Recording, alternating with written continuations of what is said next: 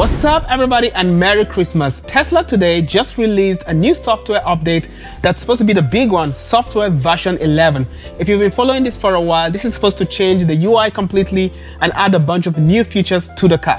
So I'm really excited to try that out. I'm going to be installing it on this car right here and we're going to be checking out every single thing that is new. Starting from the very first item on the list, which is the new light show. Enjoy.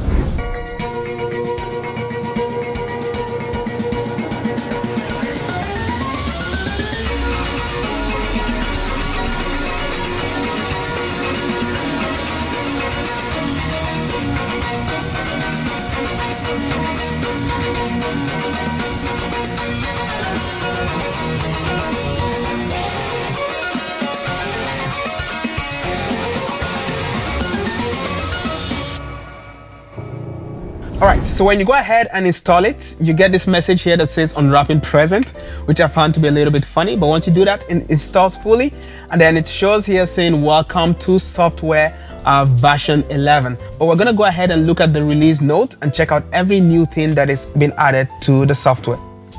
So the very first item they have here is the light show, and you've already seen how that works. And to activate that, you click on the little three dots right here, go to toy box, and then right here on the toy box, you have light show as the very first item, and you just click on start light show. So it requires you to close your door. After that, it starts the light show. It's pretty cool. It controls every light in the car, pretty much. The brake lights, the front lights, your left indicator light. It even controls your side mirrors, the mirrors on the car, wipe down and back and forth, and even the trunk. The trunk opens up back and forth. It's pretty cool. Nice things to impress your friend. So there's also something cool that comes up, which is if you're close to a wall, it's gonna display the Tesla logo on that wall, which is super cool. I'm not sure exactly how they're doing this, but the only way to unlock this right now is using the light show. But this only works for newer cars that have the LED matrix based headlights. So I'm not sure if they're programming each of these individual LEDs. That would be super cool, which means in a later software update they might actually let us or maybe write something different using the headlights, which would be crazy cool.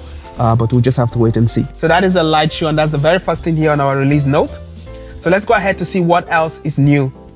All right, number 2 item we have is the new app launcher. So as you can see it right here down below, you have the new app launcher that has changed.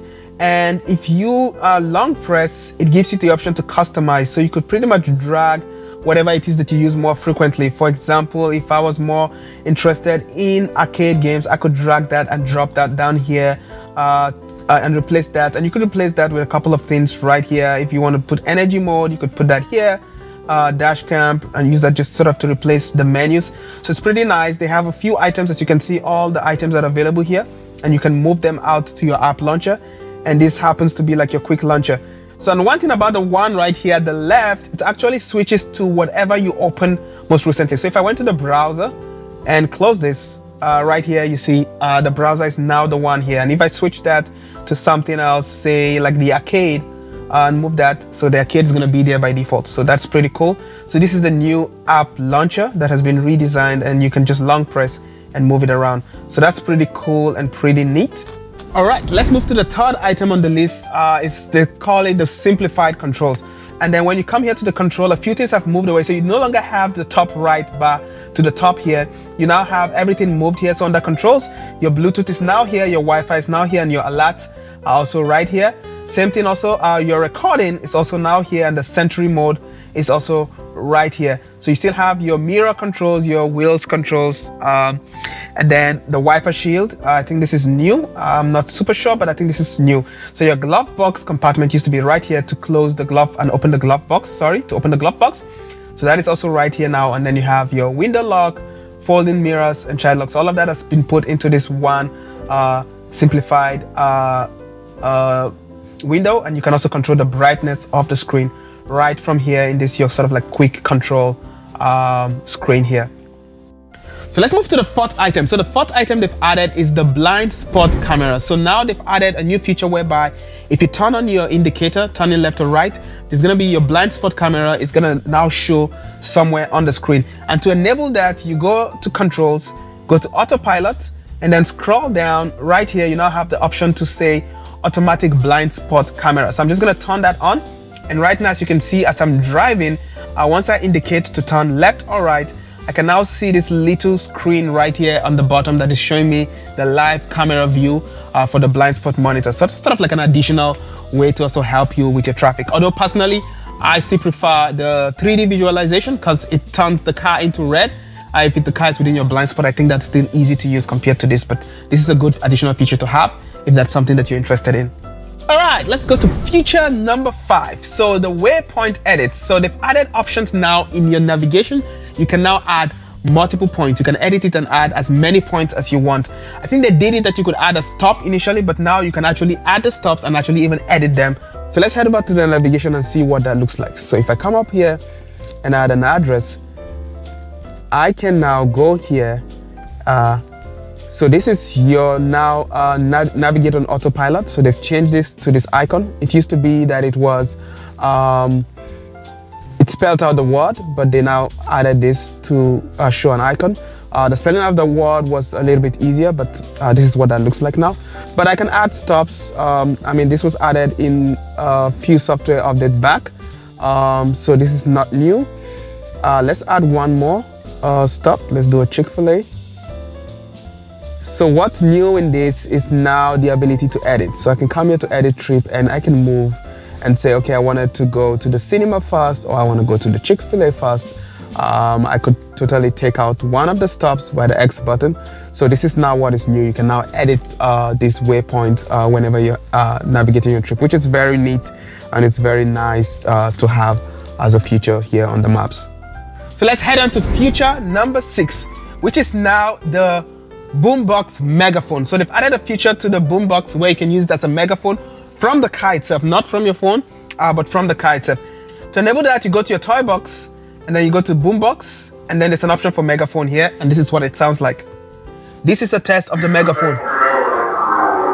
Testing the megaphone. So I don't know what use you'd have for that, except scaring people maybe in a Halloween party, but yep, you have that if you need it. So you now have TikTok under your entertainment menu. So you can have the full TikTok now available, and that again is available under, if you go under theater, you now have TikTok as one of the options. And if you open it up, you have the full TikTok app. You can actually sign in to your account on there. I don't know why the choice of TikTok amongst many other things they could have put here, but if you prefer watching TikTok videos while supercharging rather than watching Netflix, you now have the option for TikTok right there. So the next set of 3 improvements has to do with the arcade center. So they've added 3 new games. So Sonic the Hedgehog is now available. You're gonna need a controller to be able to play it. So you're gonna need one of these USB controllers. I have here an Xbox controller is what I'm using to play it. Oh, so this looks like the classic Sonic game. If you ever had one of the 8-bit game consoles, this is the Sonic that used to come with those 8-bit console games. So this gives me some kind of childhood nostalgia here. They've also added Sudoku, and then they've added a multiplayer game, Polytopia, that has multiplayer online support. So those 3 games have been added to the car, and you can use that now and play those. So as always with these updates, they always do cold weather improvements. So it seems like they have a general cold weather improvements too that they've added to the car, and it seems like they're now saying that your car can precondition even when the battery is low. So it used to be before that, I guess once your battery was below 20% or something like that, you can't precondition the car. But now they're saying even when the battery is at a lower charge, you can still precondition it from your Tesla app. So that's the cold weather improvement that they've added to that. All right, let's move to feature number 12. So now the front seats apparently can now automatically regulate their temperature. So you know where you have the heated front seat? So they can be automatic. So it's gonna, based on, I guess, the environment, it's going to automatically control your heated seat temperature. So let's see what that looks like actually. So you now have, actually the climate control has also changed. So you now have this 2 menus right here to the left and right for your left passenger and for your right passenger, which I think personally is more intuitive. And you can tap to open it, or you could also swipe up to open your climate control. And when I go to the front seats, I have the heated front seat here where I can tap them.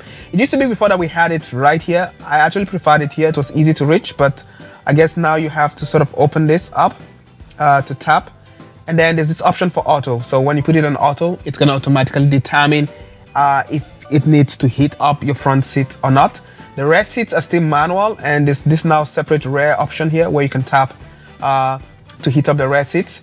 The front seat in the previous version used to also have this tappable seat buttons, which I thought was cool. I don't know why they took that out. I actually like that, but they've now taken that out. For the front seat, it seems like you can only now heat them up using this option here. So your dog mode, your camp mode, and your keep temperature mode is now right here to the right. Heated steering wheel option is right here, which, by the way, if you don't know, if you bought your car, I guess if you took delivery of your car beginning November 2021, heated rear seats and heated steering wheels have now been unlocked free for everyone to have that. Not with the software update, that happened a couple of days back.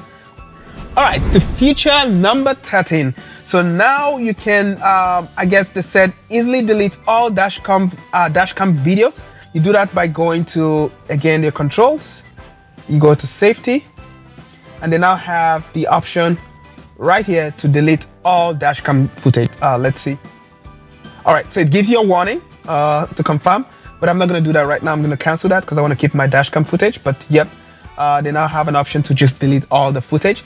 And speaking of the dashcam, it used to be that right here on the top before you had the option to be able to view your dashcam footage. So that's no longer there. You need to click on the dashcam icon. Opens up your dashcam footage. That used to be somewhere here on the top. So they moved it now to an icon of its own. So feature number 14, we now have a dark mode. I'm not sure what this means exactly because we did have the night mode previously in the previous one. But if you go on that controls display, you now have an option for the dark mode. So the light mode has this lighter UI, lighter screen, which used to be the daytime mode in the previous version of the software. And then the night mode gave you this dark feel. So I'm not really sure how this is different between the night mode and the day mode. It looks very similar to me, but they're now calling this the dark mode and the light mode. So maybe some of the apps conform to this better than it used to do before in the previous version. I'm not sure about that, but yeah, you now have that dark mode. They said you can now hide map details while driving by typing on the pin button. So let's go ahead here and put in some navigation to somewhere. So when you tap this little pin button right here, you see it simplifies the map. It hides some of the details on it, so you have sort of a clean map look, so to make it easy for you to follow along when you're driving the car. All right, that's it. That's all the updates we had from this. So I'm gonna keep testing out these features, and as I notice new things, I'll do more videos about those and post here on the channel. So do make sure you're subscribed to the channel if you would like to see those videos. And if you enjoyed this video, give it a thumbs up. It really helps me a lot with growing the channel. And if there's any specific feature that you've heard of from this new software update that you would like me to check out and do a video on, let me know down in the comment section, and I'll definitely try my best to make a video on that. Once again, thanks for stopping by. Do enjoy your Christmas. I'll catch you guys in the next video. Bye-bye.